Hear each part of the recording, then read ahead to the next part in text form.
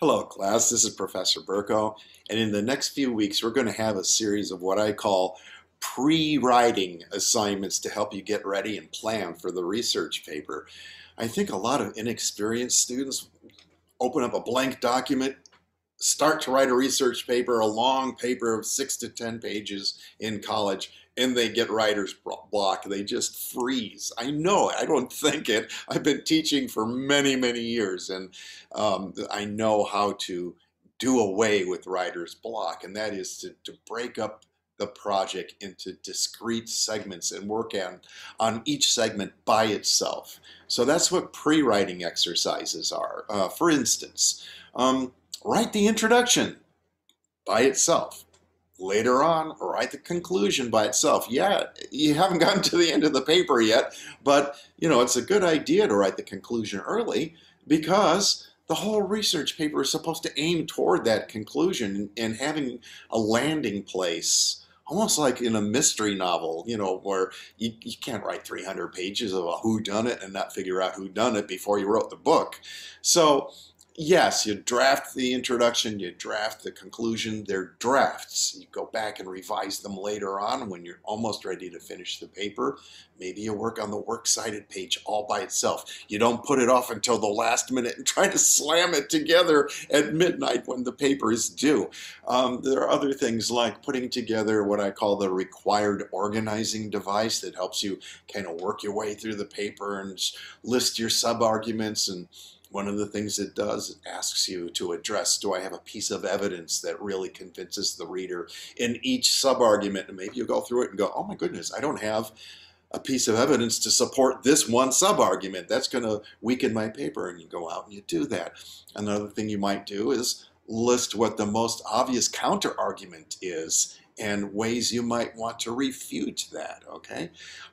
There are other pre-writing assignments that are more subtle. For instance, later on, I have an exercise on if you're having trouble generating 6 pages, and many students do. They're like up to 5 pages, and they're like, what do I have to do? Maybe I can make the margins really big and the point size of the type 14 points and try to make it look like the paper's longer than it is. And that's the wrong approach. You won't fool any teacher doing that. So there are exercises you can do to generate more material if you're getting close to the end and you're thinking, what do I do to make this paper not just longer, but more substantial? So these are all pre-writing exercises that will help you put the paper together one section at a time. But I have an ulterior motive for doing this too.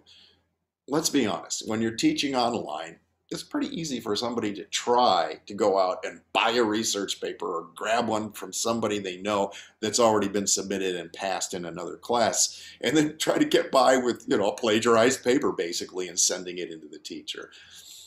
Every semester I have 1 or 2 students who do that. The vast majority of my students are honest, and this discourages that because even if you were trying to plagiarize, you would have to take a 10-page paper and break it down to its individual elements and work on those one at a time and submit them to me as if you wrote it yourself. And to tell you the truth, that's a really good exercise. If nothing else, they'd be learning about how that paper that they're trying to submit as their own was put together and why it's good. No, don't go and try that at home.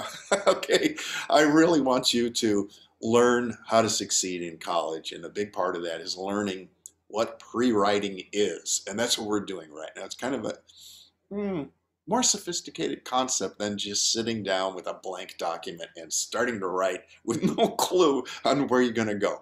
Write it in discrete sections. So that's what the next few weeks going to help you with, is all these little exercises to help you put the longer research paper together.